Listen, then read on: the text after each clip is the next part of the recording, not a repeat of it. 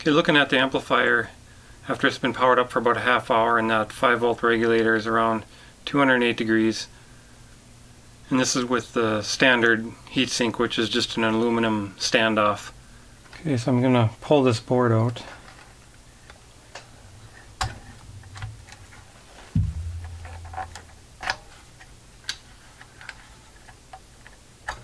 Because these ribbon cables are soldered on both sides, you have to pull this board out also. And for the 1/4-inch input jacks, I made this, or modified this socket. It's an 11mm, 7/16 would probably work too, but I ground down the front so it's flush, because these nuts don't stick out very far. The normal taper on these sockets would sometimes make it slip off, so this grabs a little better. And you don't even really need the wrench. You might not even want it because it's easy to over tighten these plastic ones and strip out the threads.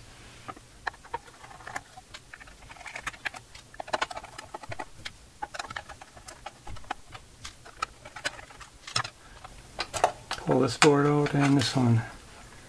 And there's one more ribbon cable here that goes to the front input jack. Use that same socket on the front.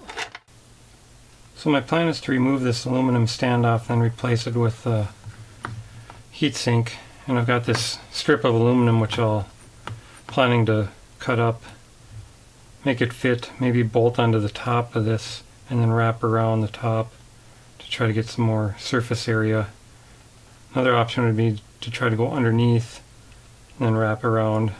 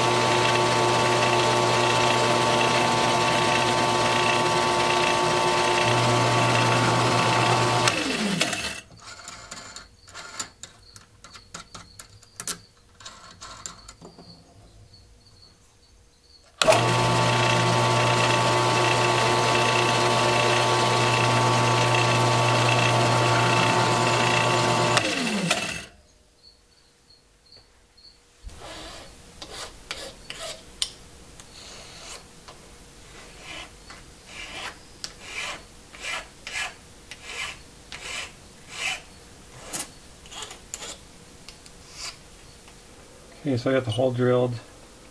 Plan is to fit this under here, bend it up here so it goes vertical, and see what I should do with the rest of this.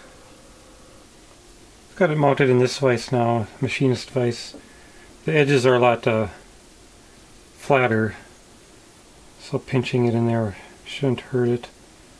And I want to bend it this way, just kind of make a somewhat rounded bend, so I don't hopefully break the aluminum.